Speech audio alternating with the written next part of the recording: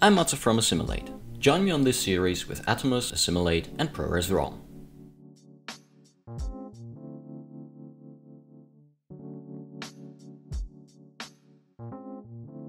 Hello everyone and welcome to our last video in our ProRes RAW workflow video series. In this last video we will be looking at how to work with ProRes RAW in ACES. Now some of you might ask, what is ACES and why would I want to work in it? Well, I'm sure some of you know the answers to these questions, but for those who don't, here it is in a nutshell. In a nutshell, ACES is a very big linear color space that you can work in. I specifically say work in because it's nothing you can send to a display. It is a pure working color space. So how does this work? Well, at the very beginning there is what's called an IDT, Input Device Transform, which goes from your native color space that the camera records in, say vGamut and vlog, to ACES. Now in the case of ProRes RAW, we don't really have to deal with IDTs because we can debayer ProRes RAW straight to ACES. So we don't have to load an IDT. But generally, if you have to load one, it basically works the same way an input LUT works. So then you have your footage in ACES color space. However, as I said at the beginning, you can't display ACES just like that. It looks pretty ugly and pretty dark. So what you will need is an ODT, Output Device Transform. That goes from the working space, that is ACES, to whatever your display or projector supports. For instance, Rec 709 and Gamma 2.4. Now technically speaking, in between there's also this little thing called Reference Rendering Transform, or RRT. However, you as a user don't have to worry about that. The RRT is applied by the software of choice, including Scratch, automatically. Now, of course, you don't want to just monitor ACES, you also want to render it out. And the same applies when rendering it out. So you have your ACES timeline, and the first thing that invisibly to the user gets applied is the RRT.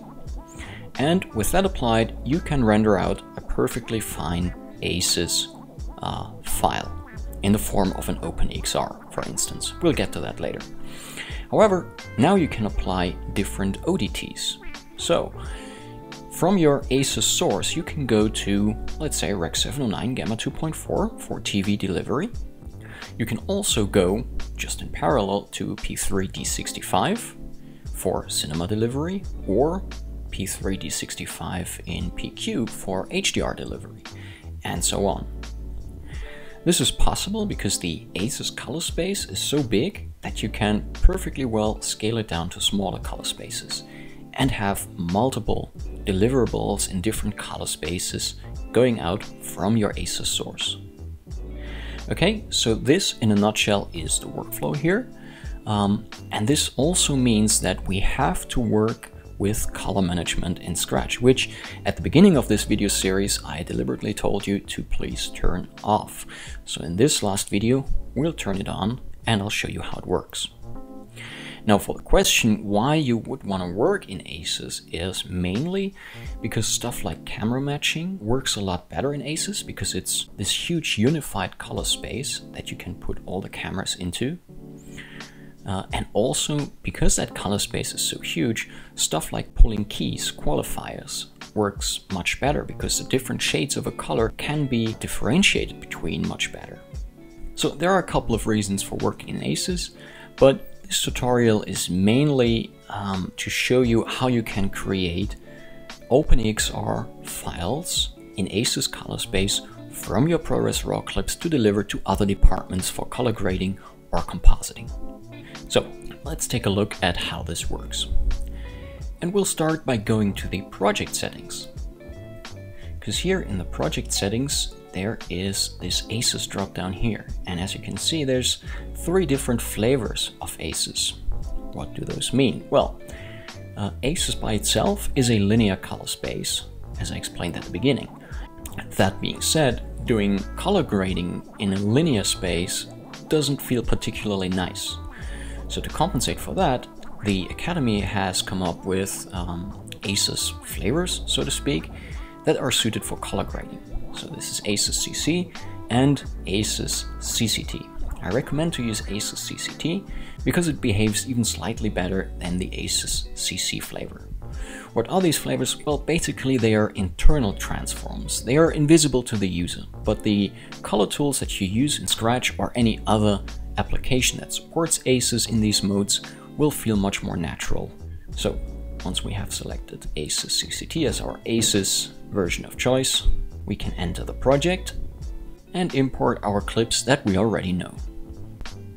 Here we go, select folder, and I will right away go to the media browser, to the node tab, and tell all my clips to please be debayered to ACES AP0. As you can see, the EOTF dropdown is grayed out then. Go straight to linear, hit OK, and now go to color fix and take a look. Oops, I can tell our timeline is too small. Let's drop that down here real quick. Okay. And as you can see, this does not really look very pleasing. So we have to enable color management in order to work with ACES. Now our source clip is flagged as ACES because it is being debayered to ACES. However, if we go to the settings and to the monitor menu, we can see that our monitor is set to source, which means no color management. So in this case, I'll set it to Rec 709 Gamma 2.4, which it is. And now Scratch does an automatic transform just for our display here from ACES AP0 to Rec 709 for our interface monitor. And if I would have any SDI output or a dual head monitor connected directly to my graphics card, these would show up in this list as well, and I could configure them in a similar way. Now I can use the Mon button up here to toggle our display LUT or our display transform on and off. So this is the raw ACES image as is, and this is it through our output transform. Okay, so now we have our clips in ACES, and if you find yourself in that situation where the colorist asks for transcodes in ACES color space, or maybe the compositor, this is the way to do that. This is how you can debayer your ProRes clips to ACES just the way you would with any other color space.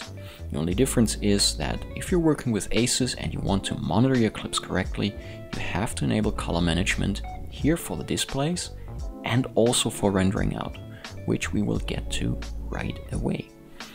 So I'll go to the render tab, and as you can see in here, every output node that I add has its own color space tags down here. And these tags are really only tags that do nothing unless the apply button is enabled. Now if I would set this to also Rec 709 and enable the apply button, Scratch, when rendering this particular output node, would go back, look at each clip, this one, see, oh, this clip is in ACES and in scene linear. However, my main output node is Rec 709 Gamma 2.4, so when rendering this node, I have to transform from ACES AP0 to Rec 709. And it does this check for each and every clip, so you can even have clips of different color spaces inside a single timeline. They will all be unified to Rec 709 upon rendering this node. In a similar way, since the ACES color space is so big, it is recommended to leave the main output node as ACES, just like that. And now even if the apply button is active, the target color space, ACES, is the same as the source color space. It's also ACES, so there will be no transform whatsoever. However, since ACES is so incredibly big, from this point onwards we can do multiple output deliveries by adding transformer nodes. So here's the first transformer node, and I'll set that to Rec 709 Gamma 2.4 and enable the apply button. And now Scratch will look at this node, see that it's ACES, then pipe the image into this node and see that it's Rec 709, and it will do a transform. And if I now add my ProRes encoder behind it, I will render Rec 709 ProRes files. Back to our main output node. I can add another transformer node in parallel and set that to, well, let's say Rec 2020. Again, don't forget to enable the apply button, otherwise these are really just flags. Only with the apply button they trigger an actual transform. And yeah, behind that add an image node and render this to, what do we render it to? TIFF, 16-bit integer. Okay, and so on. However, for now we just want to render ACES, so we can stick with our main output node, set it to ACES, and here is the important thing. When rendering out ACES, you have to render it in a floating point file format, which is OpenEXR, which is basically a very powerful kind of image sequence. And you can set this to 16 or 32-bit float. You cannot render an ACES image really that well into a ProRes file or an H.264 or something like that. It is possible, you can do that, but it doesn't make a lot of sense because a lot of the information that an OpenEXR can hold in floating point will be clipped in a quick time if you render it like that. So here we are now, we have set our main output node to 16-bit float OpenEXR, ACES AP0. In the format settings tab, we can choose a compression for our EXRs because they will be very big otherwise. Let's go with zip compression. And lastly, we just have to set up the export file name. So we will call this ACES EXRs, make a slash so Scratch creates a folder, and inside I want hashtag sname with the source name of the clip, and again make a slash so Scratch will create a folder with the source name of the clip. And inside, again, render the source name underscore and then the frame count of that clip. However, not just the frame count of the timeline, but the source frame count. Okay, that's it. Hit OK, hit render, and then we will render out our EXR files in ACES color space. And that's the way you can work with ProRes RAW and ACES in Scratch. Okay, that's it for our last video on ProRes RAW workflows. I hope this was useful to you. If you have any questions, please feel free to email us at any time under support@assimilateinc.com.